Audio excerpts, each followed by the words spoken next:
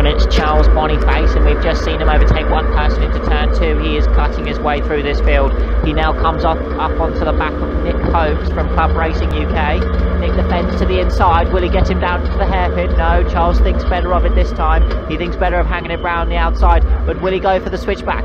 I know the driver that Charles is. He likes to use his brain, and yes, he has. Look at the exit that he's got off of that corner. Right, now he's in the slipstream. Will he get him before Hamilton's? He pulls out, he goes down the inside. Oh, and Nick Holmes pulls out right round the outside. Look at that, expert driving from these two. This is exactly what we have come to expect from these brilliant racing drivers. Now, his next opportunity is going to be coming onto the back straight. Will we see Charles make a move now? He waits patiently. He carries a lot of speed. He gets a great exit, pulls out of the strip seam and pulls alongside Nick. Look at that, even gives him a thumbs up on the way past.